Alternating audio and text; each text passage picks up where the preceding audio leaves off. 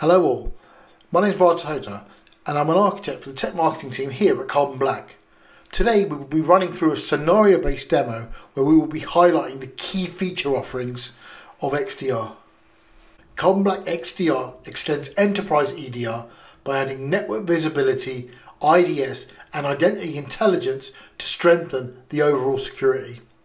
This extended detection and response telemetry deploys with no changes to infrastructure or endpoints. There is no need for a network tap to get network visibility. Carbon Black XDR transforms a fleet of endpoints into distributed network sensors, helping identify highly sophisticated threats across multiple control points. This leaves attackers nowhere to hide. Let's take some time now to run through the demo of the product by running a live attack and highlighting some of this key additional visibility that we get with Carbon Black XDR. So the example we're looking at today is a phishing attack. It's one of the most common and most people have come across this form of attack at work or even at home. An employee receives an email with a Word attachment which looks legit, the sender's legit, the end user was expecting this type of email and the language used looks good too. The employee is excited and opens the attachment.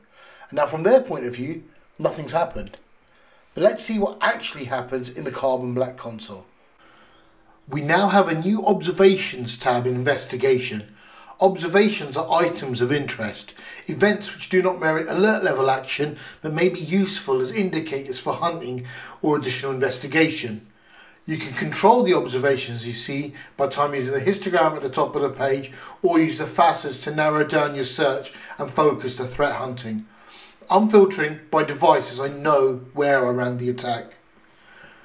You can see we've got quite a few observations, but to make viewing easier, we can group by attack tactic and focus on the observations you're interested in.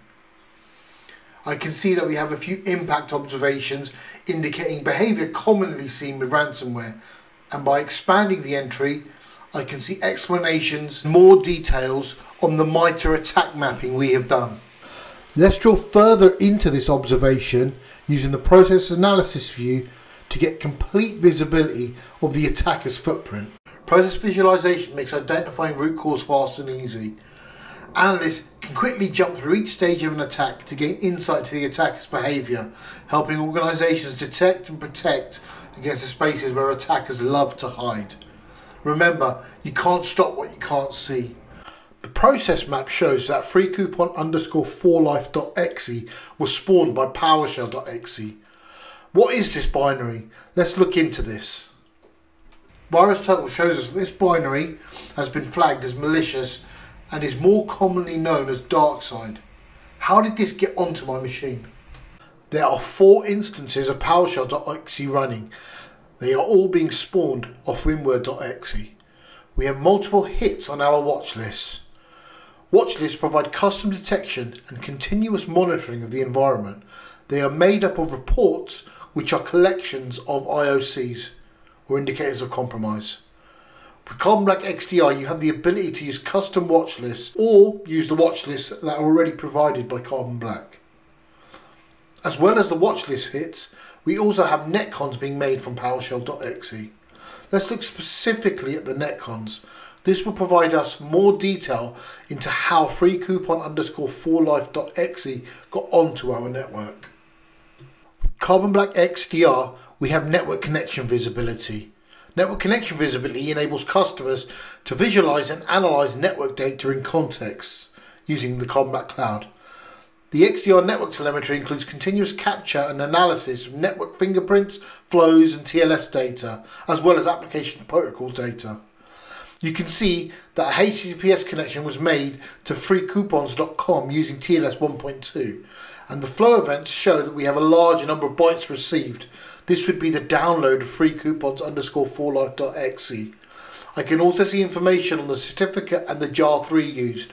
Both can be useful for future detection and prevention. There are other instances of PowerShell.exe running at the same time from the same WinWord.exe process. Let's look into them. Here we can see network discovery tasks such as IP configs and netstats being run. If we look at the CMD at the top of the page, we can see the outputs are being written to a file called fc_info.txt and then they're being uploaded to dropdocs.tk. So far, we know the initial vector of compromise is a phishing email. This email contains a Word doc which spawns PowerShell that's gathering network information for reconnaissance. The third PowerShell.exe process shows us how a text file was opened on the desktop as soon as we enable the macro on the Word doc. A PowerShell script was used to open Notepad.exe.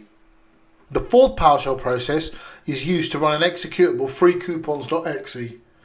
I can see in the CMD line that a curl is run to c3.freecoupons.com. A file freecoupons.exe is written to program data and then executed. Note that if this command was encoded, Carbon Black would have decoded it automatically.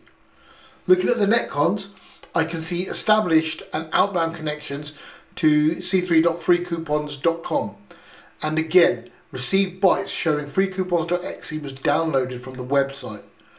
What happens once freecoupons.exe is run? Drilling down further, we see that cmd.exe is used to load a payload. That doesn't look too great, and we need to investigate what this payload.bat file does. Payload.bat uses PowerShell to make network connections.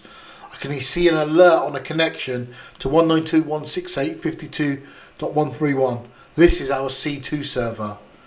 The connection is over 443, and I can see many XDR TTPs, bypass policy, code drops, fileless. I also see that XDR sees that the adversary is trying to run malicious code. This is the implant of the C2. The C2 is issuing PowerShell commands to this machine using a reverse shell over 443.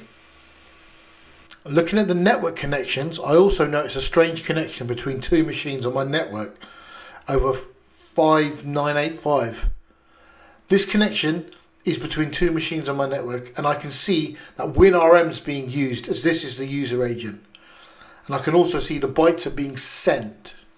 It's indicative of lateral movement.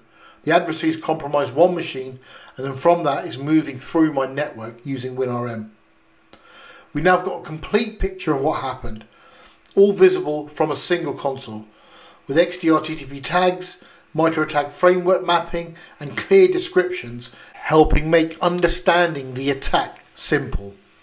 Remember, this was all delivered without the need to deploy any additional network appliances, devices or sensors. By enabling XDR on your console, you get all this additional network visibility in addition to our already class-leading process visibility. This behaviour of lateral movement using WinRM was also picked up by our intrusion detection system. The purpose of IDS is to detect and respond to malicious activity. Carbon Black XDR IDS instantly identifies malicious network behaviour. Expanding the IDS alert, we provide clear details as to why we see this traffic as malicious and the network connections involved. We are monitoring the activity on a host for signs of suspicious behaviour, such as changes to system files, unauthorized access attempts, or unusual network traffic. We use a mix of signature-based detections and behavioural analysis to identify potential security threats. Carbon Black XDR gives you a single pane of glass to detect, respond and remediate in real time, stopping active attacks and repairing damage quickly. Carbon Black XDR is reducing complexity, accelerating investigations and greatly reducing dwell time and average time to detection and time to resolution. Remember, there's no need for a network tap or to deploy additional software. There's no changes to network config or networking, and our focus is to offer an open XDR system which is as flexible as the customer requires. Carbon Black XDR, see more, stop more.